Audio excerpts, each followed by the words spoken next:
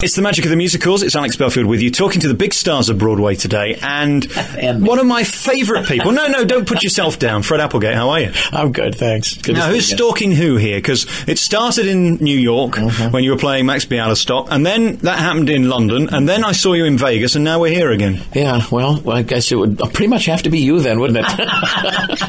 How are you doing? Because you're in this brand new show called Young Frankenstein, which was a worry for me. It was a concern, because there was a lot to live up to, wasn't there? Well, yes, expectations are high. Well, there's really nothing to worry about. It's a Mel Brooks musical. I mean, the worst thing that can happen is it'll be funny. The expectations are very high for this project, and I think we've come through. People are very happy. And you've done it again. You get the first big laugh, don't you? I do. Lucky me. Well, that's because I have the first big line, and every line pretty much gets a laugh. But thanks for thinking of me. Absolutely. Now, I saw you on a matinee today. How does that vary from an evening show?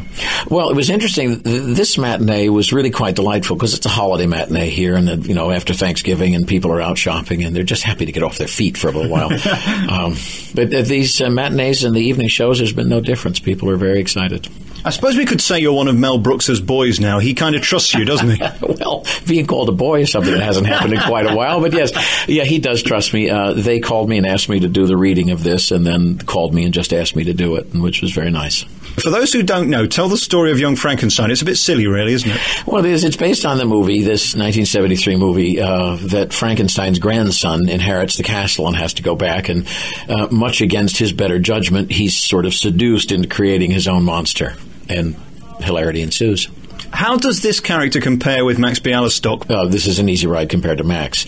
But actually, Roger Bart, who plays Dr. Frankenstein, is on stage a greater percentage of the show than Max is on stage and the producers. He's actually off stage less than Max was. So my hat's off to him, because he's a much younger man. He kind of gets the 11 o'clock number right at the beginning, which I thought was odd and remarkable, and I hope the audience appreciated it as much as I did, because it was pretty tricky, wasn't it? Well, we appreciated it. Like 2 days after they wrote the number, he came in and did that patter section, because this it's a Gilbert and Sullivan patter song, essentially, at the beginning of our show, and he just knocks it off like it's nothing, and it really starts the show with a bang. Can we talk about the comparisons between being on Broadway and in the West End? Oh, it's much the same as New York. The really fantastic things are really fantastic, and then it's variable after that.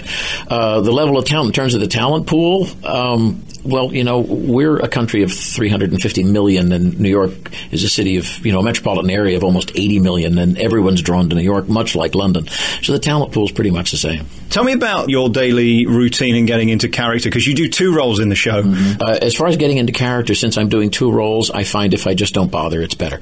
That way I'm not confused. I look at my sleeve, I think, I'm Kemp, and then I speak.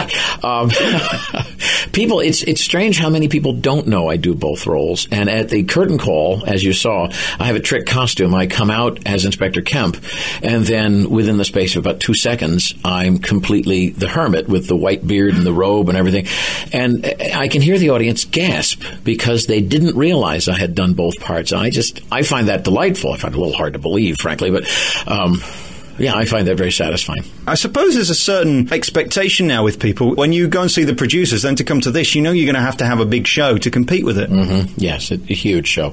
And we do. It is spectacularly huge. And nothing stopped them, because there's one scene where the monster's being created. In the movie, there's lightning. And they thought, well, can we have lightning? And our set designer, Robin Wagner, said, well, you can have lightning if you want. And they said, well, yeah, let's have lightning. So we have lightning on stage. And you look at it and you think, that's actually lightning. And that's not a small thing to accomplish. And it was that way with everything. Can we do this? Well, sure. And they just did it. Do you think he just spends his entire life writing stuff down to stick him in a musical at some point? Well, it certainly seems that way, but he's just so creative. Everything comes out, and he'll stuff it into the format it needs to be. But I really think with the musicals, his thinking is almost unlimited, even more than a film.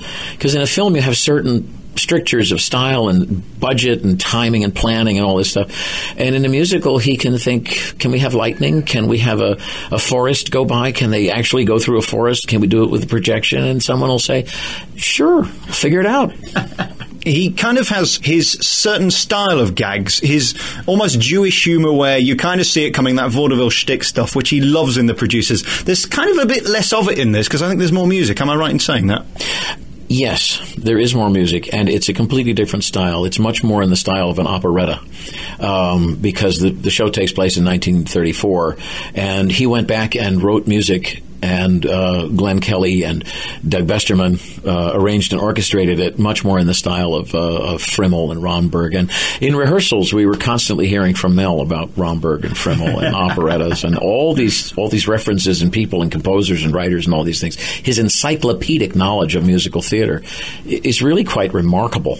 He's too smart for me because I feel I'm missing too much. Do you know what I mean? I watch it and I think, well, I'm getting that gag, but what gags am I missing? Yeah, and it's a lot like that when you talk to him as well. I think I understand what you mean, but clearly it means something else as well. It does. It rewards seeing it again. I did The Producers for 3 or 4 months before I realized one of my favorite lyrics was in the background of a chorus that just slipped right by. One of the lyrics was, "The toast of society's burning tonight," and it's a lyric about burning toast, and just really smart. He's really smart. He seems to have no fear either. He takes risks with some of his jokes. There's not much bad language in it, but there's interesting things if you read into it. Yes. Well, he's the king of the double entendre, leaning more toward the entendre than the double part. Yes, but it's almost like... there's a precociousness to it that makes it okay. He can get away with it because it's just meant to tickle you. It's just to keep you, it's like his shows grab you and they just start gently tickling you, and then all they have to do every now and then is poke you, and it keeps you going. I mean, I never thought I'd see the Knockers gag in a musical ever. I was actually when I was in London, we went over to Paris, and my daughter and my wife at the Louvre, which is what those knockers are based on, is the great doors on the carriage entrance of the Louvre. They stood there and had me take a picture, and we have it labeled "Nice Knockers." It's iconic. How are you finding the 2 show days? I mean, this has always fascinated me about you, that you can seemingly get through it with absolute ease. I've sat here now having done one show with another one looming. You don't seem at all depressed. No. Well, no, Mel Brooks doesn't depress you. When they close, it depresses you. No, I'm great. I'm excited to be doing this, and it's kind of something you train for. It's like... this is what you 2 shows. We actually have a nice schedule because we do 2 on Wednesday and 2 on Saturday and Sunday at 3. A lot of shows do Friday, 2 Saturday, and 2 Sunday, which is essentially 5 shows in 50 hours. And by the end of that schedule, you are dead, no matter who you are.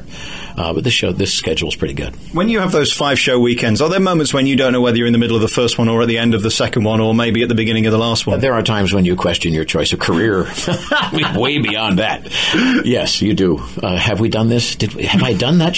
I thought we sang that. Didn't? Oh, we did. That was later. Okay. Yeah, you're absolutely right. And let's finally talk about this theatre, because it seems very nice compared to some of the dumps I've been in the West End and Broadway recently. Well, the West End has a past because some of the theatres are a couple hundred years old. This theatre's only 12 years old, and when they remodeled it, they did a beautiful job. I don't know if you saw the lobby with the mosaic on the floor and the gold leaf on the ceiling.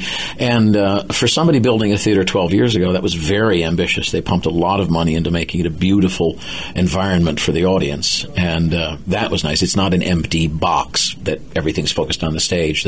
They did the wall panels, and they did beautiful carpet. And we're really, really delighted to be in here. And backstage is so modern. It's big, and everything works. It's really a pleasure. Fred, tell me what it was like being in The Producers, the movie. Big hit around the world. Do ladies want to rip your clothes off now whenever they see you?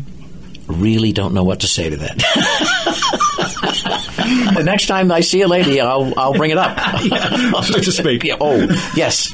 You see, well, that's something Mel would write. Freddie, it's always nice to talk to you, and I'll tell you why, because you're one of those personality people that you kind of steal the stage and you know what you're doing. There aren't that many of them around. It seems like they're all brilliant on Broadway and in the West End, but not many stick out. And this show certainly utilises a lot of great talent. Roger Barty's unbelievable. Yeah. And again, he seems to really care about that. Mel really wants people that are unique. He does.